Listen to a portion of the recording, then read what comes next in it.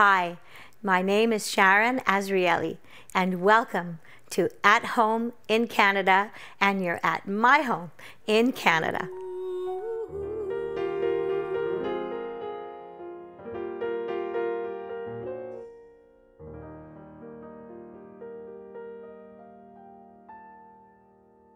Today, we are going to see my interview with Canadian-Israeli architect Moshe Safdie.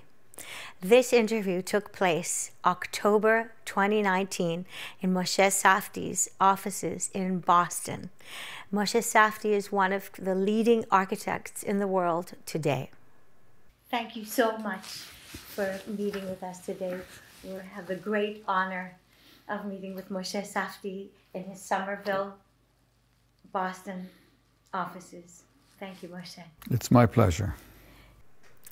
Like all the amazing visionaries and architects that I have interviewed for this series, Moshe Safdie was incredible to interview. He started out as a young student at McGill University in Montreal, Quebec, Canada, and has grown to international fame and stature. We will explore his designs and his brilliant mind in this interview. I hope you enjoy it as much as I did meeting with him. But talk to me, please, about coming to Canada, how you started out early childhood. Well, I arrived in Canada at age 15, but I'm amazed as I think back how completely formed I was as a person by the time of my arrival.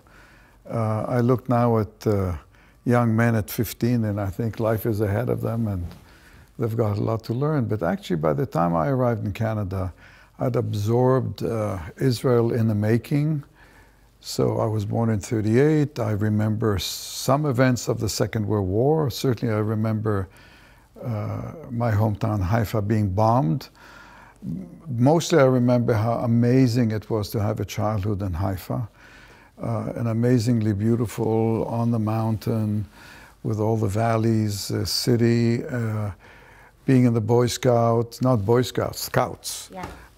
And, you know, going to work camps on the kibbutz every summer and going on amazing hikes and not doing much homework, that's for sure, but also absorbing the idealism of a young country. And so I arrived in Montreal. I remember at the end of winter in March of '53, city still covered in snow. It was quite a shock. How come your parents moved to Montreal? My father was a businessman, a textile merchant. And when the state was formed, it was in the early years very socialist. He used to call them the Bolsheviks. And they really limited private enterprise, importing and business in a very severe way. And he tried first politically to change the regime, join the General Zionist, but he gave up early. Things changed over time. But he gave up early and decided to go to Canada. He said he couldn't make a living in that country. How did our parents meet? Do you know that story? I know that my parents met your father as a young man in Zichron Yaakov. I think we went there when Haifa was being bombed. He just arrived as a young person. In any event, they had met him in Israel. But he had arrived in Canada probably the year or year after we did. And we were joined in Canada for a certain period by my cousin Gracie Pichotto, who came from Bogota. Okay. And he was dating her. Oh boy, wait till I tell my mom. It was actually my mom who told me the story that my dad had been influential in telling Moshe Safdie's father to allow him to study architecture. But when I asked Moshe about that, he said, no, it wasn't so much that. It was more that it turns out that my father had been dating Moshe's cousin. So that was the first that I had ever heard about that. He was dating her, and he would come and go. And so he was a kind of a presence in our household. He would come for Friday dinners, and he would be taking out for dates. And at some point, they decided that's not it. And I think she went back to Colombia. Eventually, she got married in Switzerland. So, and you know the rest of your father's story. Habitat represented, for me as a kid growing up, a part of the whole man and his world, and a part of all of the buildings that were created that really put Montreal on the map for the world. And also because we did know Moshe Safdie, and he did work with my father as a young architect, we were so proud to be associated with the man who made this very, very beautiful and fascinating concept, humanitarian concept, actually like a little bit of the kibbutz concept, you know, for every man a garden. It's a very beautiful utopian concept, the idea that no matter how poor or rich you are, everybody has the same.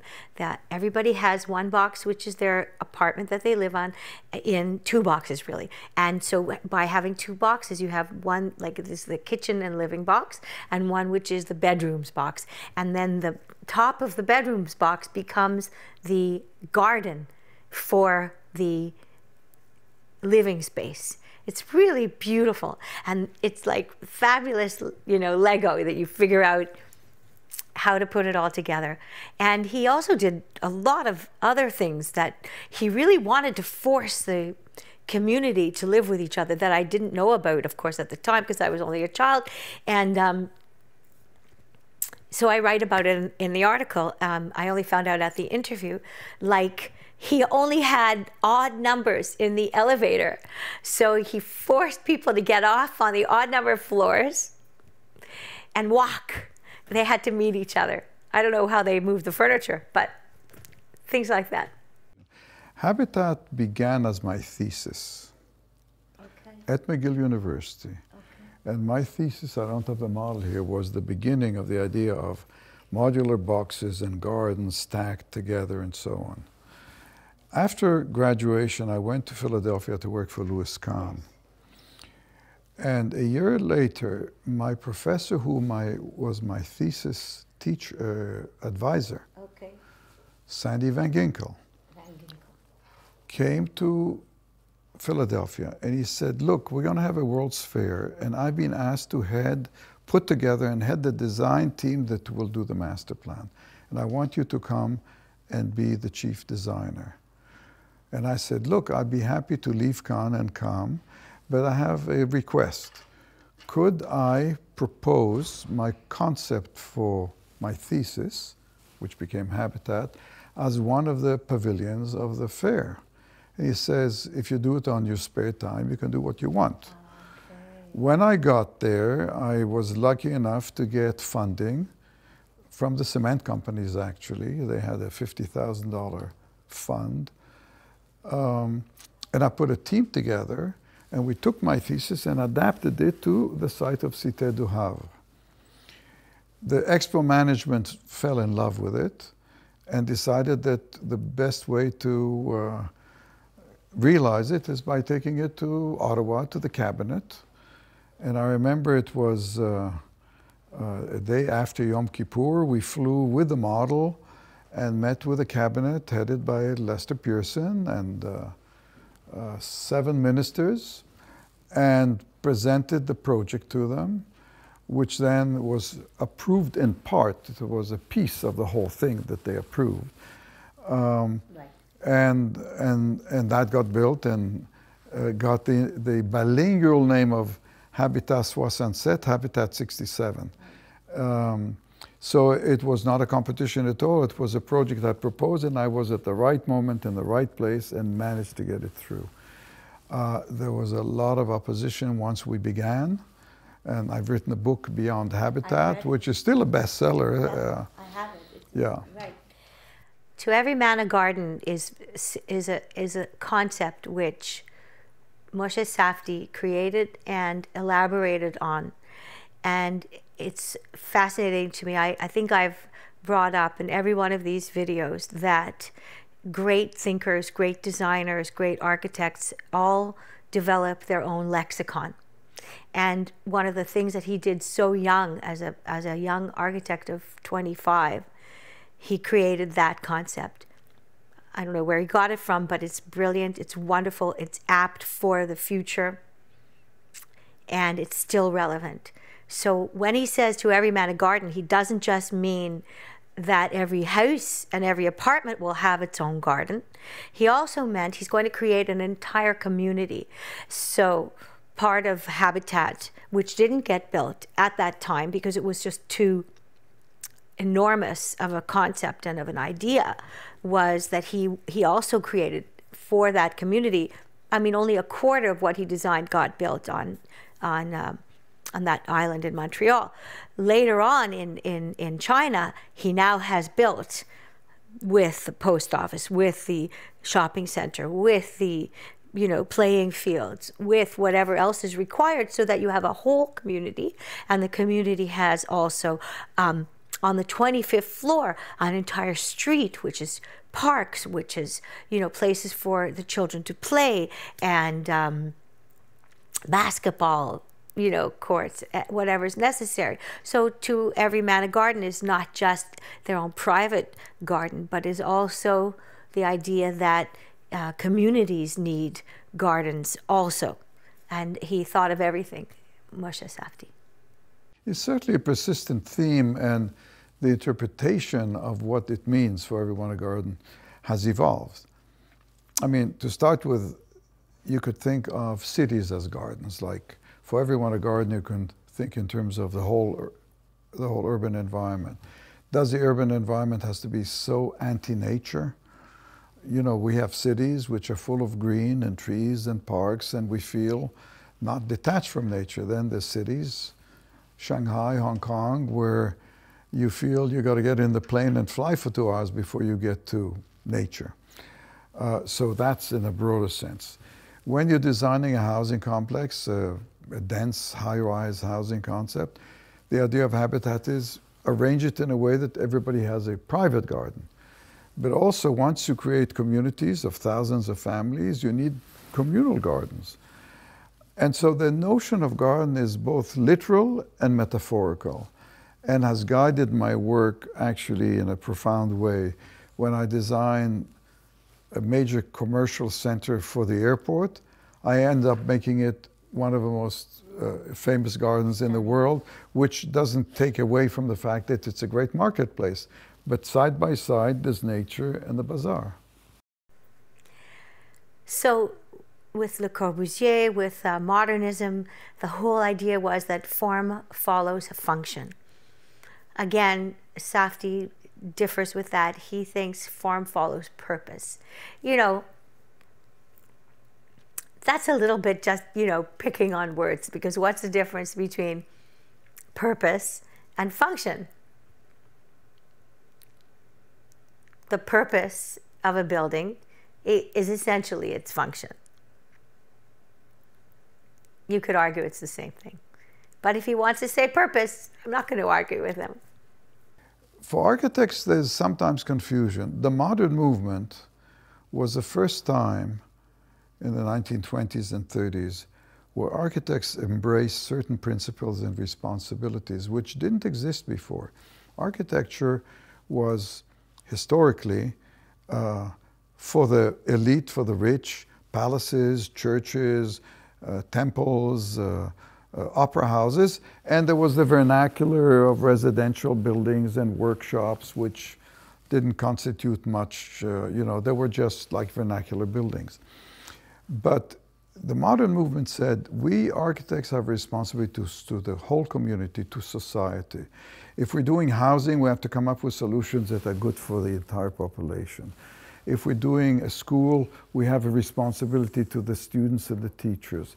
There's a kind of a direct link of responsibility to the impact on the life of those you design for, and it did not tolerate the selectivity. Well, I'm going to design villas for $10 million for the rich, and I'm happy with that. That's all I do because I enjoy doing that. But that ethic that the modern movement embraced has been challenged again and again. After the Second World War, a lot of housing and new cities were built, and they followed the kind of doctrine of the modern movement, and they were not very good. They failed.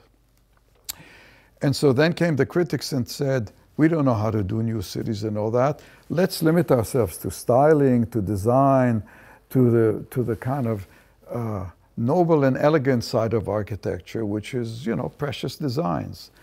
And, you know, that eventually led to postmodernism. I love that. Precious design. I Yeah. haven't heard that before. Yeah, I haven't said it before either. That's beautiful. So, you know, precious design. That's fabulous. And you kind of have a very good time, and it's an easier life to do that. Some of us didn't give up. I consider myself part of a group who said, I think in that group is Renzo Piano, Norman Foster, many of those who did not embrace postmodernism and did not go for this kind of sculptural formalism. And what's interesting is that one separates objectives and ethics from the results. It could very well be that certain outcomes in terms of the modern movement, because it was kind of caricature-like, we didn't know much about cities at the time, led to not very good solutions, but it does mean that the ethical framework was wrong. So I feel that I don't like the word anymore, form follows function, because function has come to be interpreted as a utilitarian thing. Function is like having enough toilets, or the plumbing works in most people's mind. So I tend to think in terms of more form follows purpose. You know, what's the purpose of a school? To be a wonderful place for learning. Okay, that's what a school is about. Not about the shape, not about some sculptural thing that the architect was obsessed with at that moment. Are the classrooms wonderful? Is the interaction space great? You know, everything that makes it a place of well-being and good for education. And you can take that sublime to a concert hall, or you can take it to a place of worship, or you can take it to a house or a group of houses. It applies the same way. The solutions are different, the issues are different, but it applies the same way. I absolutely believe that it is the job of architecture to lift the human spirit. I mean, what else is architecture for? Once we have moved out of, you know, mud huts and tents and the log cabin, then if not to create an environment which is uplifting for the mind, the body, the spirit, then what else is architecture for? And we do have the resources. And if you look at the history of architecture, then we can see that it has been the goal throughout history, even when it was up to the church who had the resources, then it was always the goal to create for people an uplifting environment. It's making an architecture that uplifts people's spirits and at the same time fulfills their basic needs, you know. I mean, if you have a place that lifts your spirit and it's so hot you can't live in it, or it's so cold you freeze in it, it doesn't work. Right. So you've got to deal with the full spectrum of sustainability, of comfort, of resources, while at the same time having the sublime. I think that we talked before about with Frank Gehry about the Bilbao effect. But you know, it's interesting because when we think about habitat, you could almost say that the Bilbao effect started with a habitat effect. You know, when Habitat was created in 1967, it was the first phenomenon like that of its kind in the world, where an architectural idea, exhibit, and then creation caused such a stir. So you had a young kid who had an idea. It was then, they actually built an island in order to create this idea. And it wasn't just that it was a phenomenal architectural, concept and beautiful creation, but it was also a humanitarian concept. It was also a vision for how people could live in the future, sustainable, ecological, environmental, and it is still viable. That's why, I don't know how many years later, I'm not good at math, but this many years later, it's being used by Safdie, and it's still a viable, creative, beautiful, sustainable idea that he is using around the world. It's wonderful. The impact of habitat in a particular context. When it was finished in 1967, it was probably the most well-known project in the world. That's right. And it probably, because it's part of Expo, was publicized beyond expectations. And it also had extraordinary impact on the architectural world. I mean, students all over the world. I mean, students still come to me and say, I became an architect because of habitat. And now there are elderly architects who come and tell me, I became an architect because of habitat, because 50 years later. But for a long time, students were doing habitats in the studios and so on. But in fact, as we came into the 70s, there was a big recessive moment in which urban development and cities, particularly in North America, were not the focus. And habitat was not proliferating. You certainly weren't seeing habitats. And I certainly had, in the 70s and 80s, no opportunity to realize habitat-like projects anywhere. In fact, in the 80s, because there was no demand. There were no high-density residential developments except for the lowest standard in North America. Nobody was interested in terracing and for everyone a garden and any of that stuff. And a lot of the critics started saying habitat is an ideal that will never be met because it's too expensive to realize and it's a failed idea. And my own practice changed because since I had no opportunities doing residential housing work, I became almost specialized in cultural projects, both in Canada and the United States, the National Gallery, the Public Library in Vancouver, in Salt Lake City, the Kaufman Performing Arts Center in Kansas. I mean, I can go on and on. Right. These were all cultural projects. And this started changing really at the turn of the century. After 2000, something started happening.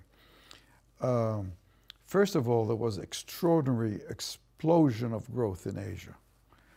And I became part of it because Marina Bay Sands has become the symbol of the new architecture of Asia. And so there were all these new opportunities. We set up a research fellowship within the office to rethink habitat. Can we meet the new densities? Can we deal with mixed use? All the new questions, because when I designed Habitat Montreal, the density of habitat is nothing next to Hong Kong, Shanghai, Singapore. Right.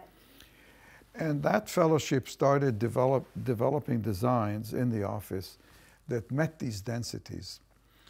And after 30 years of kind of dormant activity in housing, all of a sudden these new opportunities came. So I've lived long enough to see habitat ignored and become again the center of architectural interest worldwide. So there's a new generation of architects who acknowledge their kind of debt to habitat and are doing projects in its spirit, but saying that this, I mean, there's one in Toronto going up where it's called Habitat 2, you know, ode to the original habitat. That's fabulous. By Bjork Ingels, you know, up I love him. Yes, yeah. Yes. And at the same time, our own office has had several opportunities in Singapore, in Qinghuandao, in Chongqing, in Colombo, Sri Lanka, yes. In which the concepts and principles of habitat are being applied, not literally, lots of different circumstances. It's not prefabricated, but it's for everyone a garden. Yes. And so there's a street on the 25th floor. Exactly, and playgrounds and so on. So this is something that is now happening as if it took, Habitat was really 50 years ahead of its time. That's basically what it says, because now it's taken root. I absolutely agree with Moshe when he says that every project should be diverse. And that's what keeps great artists young and relevant, and keeps your mind, you know, busy. And he's a wonderful, optimistic, and you know, always growing as an artist. First of all, I should say that by design, my practice has resisted any specialization. You know, after the National Gallery, I was inundated with museum commissions. I could easily become the specialist museum. I didn't want that. So when I had the opportunity, I, you know, jumped on the Vancouver Library. Then I became a specialist in libraries, and so on and so forth. So recently, somebody asked me, what's a building type you've never done? And I said, one of them is a hospital. Mm-hmm. And they said, oh, if you're interested, there's an opportunity. So I'm now completing a hospital in Colombia, in Cartagena. Okay. I'm doing a medical school in Sao Paulo. Okay. I just opened Jewel Changi Airport, an airport project. Okay. And before that, I did Ben Gurion Airport. So in a sense, that desire to diversify the practice has made us never bored, always discovering what's unique about this building type. When we got the Performing Arts Center, I decided that was going to be the best acoustic concert hall in the country. It's actually now been voted one of the 10 best in the world, because it seemed to me that that's what the concert hall is all about. The intimacy, the sound, you know, the public spaces, and the dressing rooms are lavish. I mean, comfortable. So that's, and therefore there's no favorites. It's just like an ongoing exploration. With Safdie, he really does have the purpose of the architecture to follow what he's doing. And so for him, the art will be, if a building is meant to be a synagogue or meant to be a museum or meant to be a library, then it will be purpose first, and then the art will come. It's a different approach. It's very, very interesting to see how each architect will allow their art to be expressed in a different way. You see, the word art is very complicated for me, because the word art is subject to a lot of interpretation. I think when an architect does his job well, in a profound sense, what comes out is art. You can call art. Okay. I think if an architect sets out to create art, it's going to be a fiasco. Because what does it mean? He's out to create environment. Architecture is a physical environment, and he has to do that well, and if he does it really well, materials come together well, the space, the light, everything that constitutes architecture. You can't even describe it, it's so multifaceted. Then it'll be art. But did I set out at Habitat to say I'm going to do a work of art? It would have been absurd. I set out to solve a housing issue, to resolve a housing issue. Is Habitat art? Absolutely, it's art, but it wasn't the reason it was created, as it was not the objective. And I think that the problem with architects today is that they've been educated to think of themselves as artists, and that, they believe, gives them the same license for doing whatever they felt like, as most artists believe they have license to do. Now, whether visual artists should have license to do whatever they feel like is debatable. I personally think they should have much more exacting missions than that. But I certainly think when an architect embraces that, it's doomed to failure. Because architecture is not sculpture, and it's not art in that sense of everything goes. What I love the most about Moshe Safdie is how he takes nature and brings it in. So, for example, in those 3 examples that I speak about in the article and in his interview, he has taken water and formed it into a waterfall. He's taken a natural downpour in water, like in the Ben Gurion Airport in Singapore, where water accumulates naturally twice a day, and he found a way to make it a fabulous, beautiful daily show for spectators, and it's brilliant. Well, for one thing, it shows you how architects evolve ideas from project to project. They learn from them, and then some of them are very particular to a project. I mean, when I did Crystal Bridges Museum in Bentonville in Arkansas, it was about the valleys and learning from the mill towns and creating ponds in the valley and building around them. That idea applies to Crystal Bridges. It's particular. But the idea of how a roof relates to the sky and how it relates to rain and so on is kind of more universal. And so it's an idea that can evolve from project to project. Just like the idea of for everyone a garden is not particular. It's true to habitat, but it's also true to many other things I've done. So in Ben Gurion Airport, there was this idea that you're going to have a rotunda with a dome. And I thought, how banal is the dome? It's so overused. What if I did a dish and I suspended that dish column-free over that gathering space from which you go to your plane? And of course, once you do a dish, it collects water at the bottom. Right. So what are you going to do with the water? So I said to the airport team, let's bring in another waterfall. First, they said, you're nuts. And then we showed them that the technical issues could be addressed.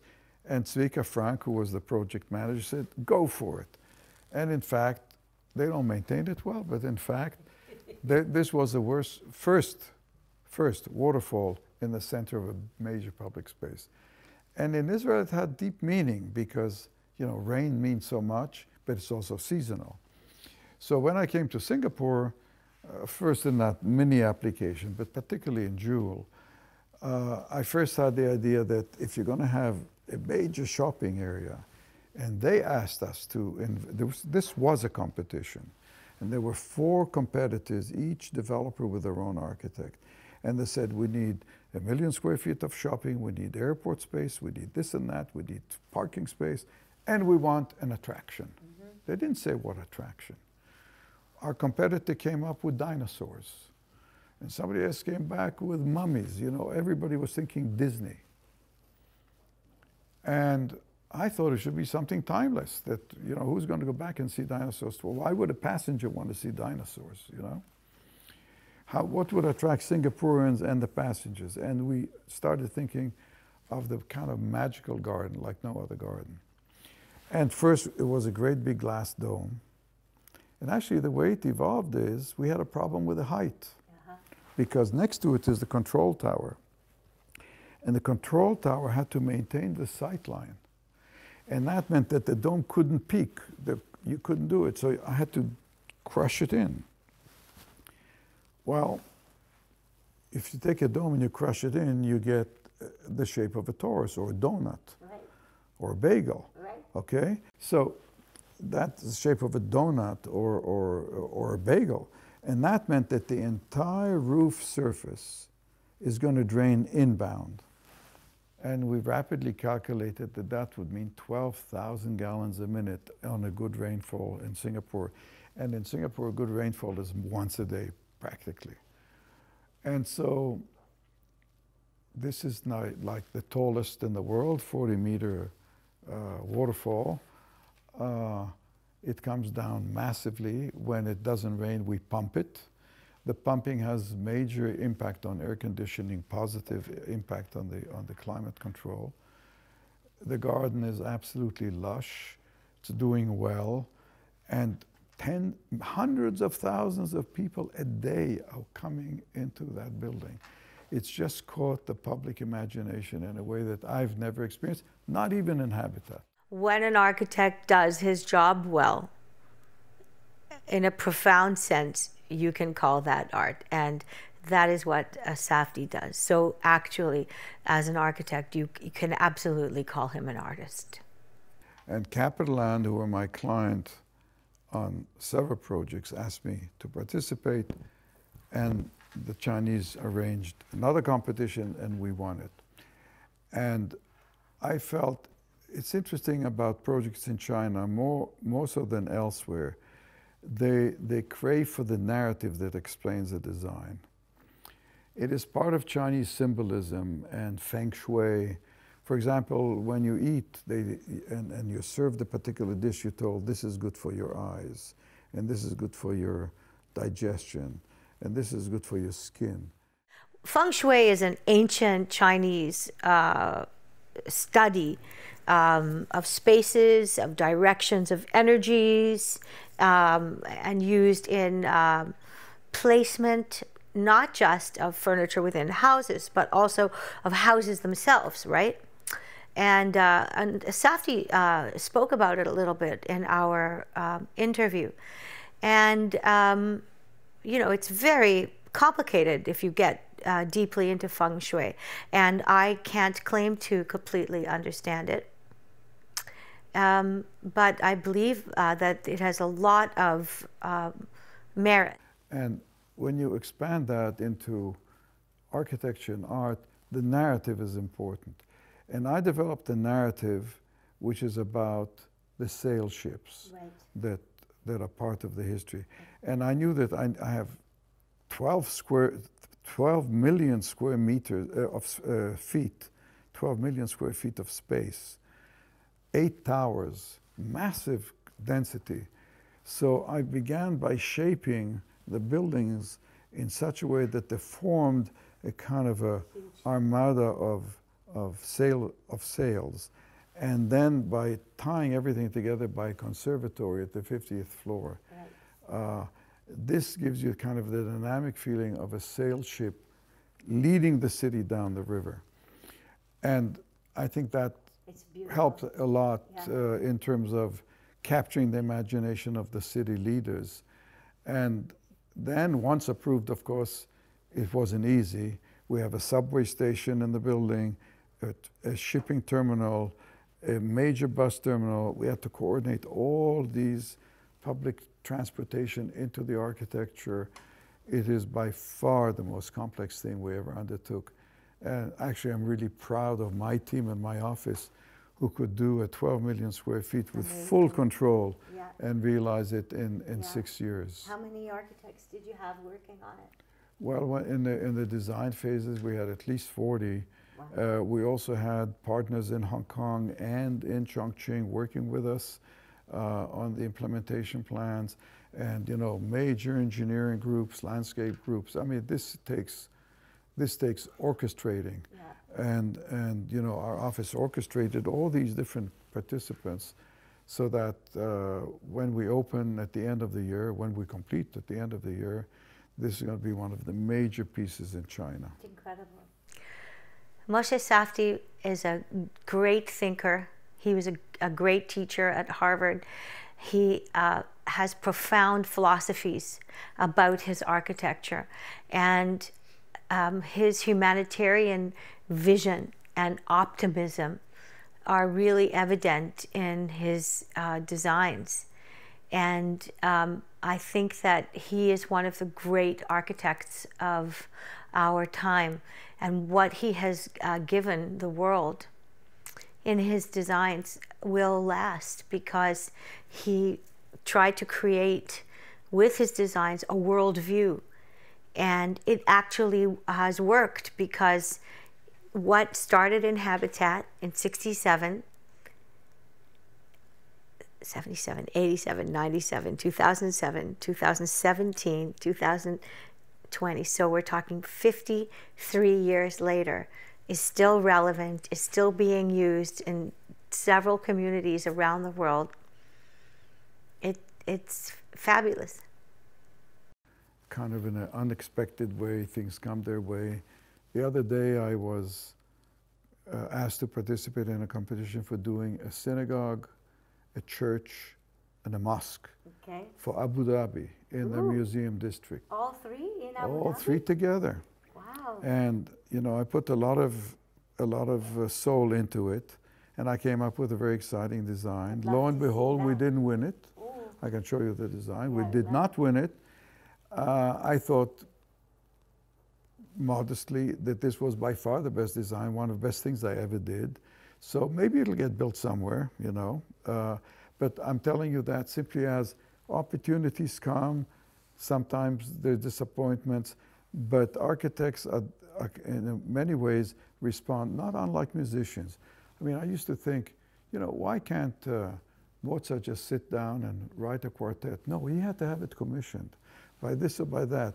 He never sat and did a trio or quartet or this and that unless somebody had asked for it.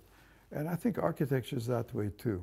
But if I was to sort of design my own project and say that's what I want to do next, I'd go back to the original habitat. The original habitat was for an urban complex. We built a piece of it, but the schools and the shops and the office structures, all that mixed use together was never realized. In some ways, I've addressed that in Chongqing and in other projects, but to do it in a more holistic way, a whole neighborhood, village, or let's call it a community in this high-density context of today, at the scale of the original habitat, that would be a nice thing for a finale. Again, what I notice with brilliant designers and great thinkers is that they're optimistic. They would never change what they do for a single minute. They love what they do, and they're grateful for every moment that they have to do what they do. It was an honor and a pleasure to have that time with him. If I dare say, I think what you're really saying is, why can't we build a better world? Well, I guess that is part of it, because there's days where I give up. I never give up because I'm too much of an optimist, but I'm distressed. I walk through some cities and I say, why? You know, why this ugliness? Why this congestion? Why this irrationality? And then there's moments you say that maybe it's possible, but it sure is going to take a lot of political, economic change. It's not, the challenge is not to architects. The challenge is in part to architects, but mostly to our political leadership. Mm-hmm. However, we can show them. I'm so grateful that we have great minds like yours to envision at least these better spaces. Thank you. Thank you very much. Thank you. Thank you. Thank you. I hope you enjoyed our interview with Moshe Safdie. Thank you so much for joining us. Please find us online at homeincanada.ca for more interviews with Tiffany Pratt, Mike Holmes, and Rita Briansky. Thank you so much for watching, and see you soon.